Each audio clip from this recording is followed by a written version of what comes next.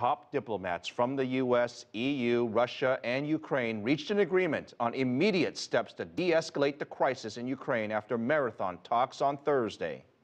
Jack Barton filed this report from Geneva. The four-party negotiations lasted more than 7 hours. But in the end, a tentative agreement was struck that could ease Ukraine's crisis and avert deeper sanctions targeting Russia.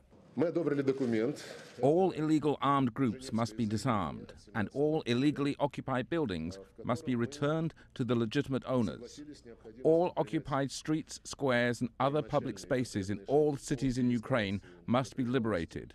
There must be an amnesty for all protesters, except for those found guilty of a capital offense. That agreement covers Kiev's Maidan protest camp, as well as buildings occupied by pro-Russia militants in the east. It was also agreed that Europe's Organization of Security and Cooperation would essentially play peacekeepers. They undertake a special role in assisting Ukrainian authorities and local communities in the immediate implementation of the de-escalation measures. In return, Moscow received guarantees of constitutional reform to protect ethnic Russians. Russia's foreign minister was assured by his Ukrainian counterpart that Ukraine's troubled eastern region would be granted more autonomy, including the right to elect local governments, as well as have control over budgets and the education system. But the diplomats were quick to point out a verbal agreement is different from action.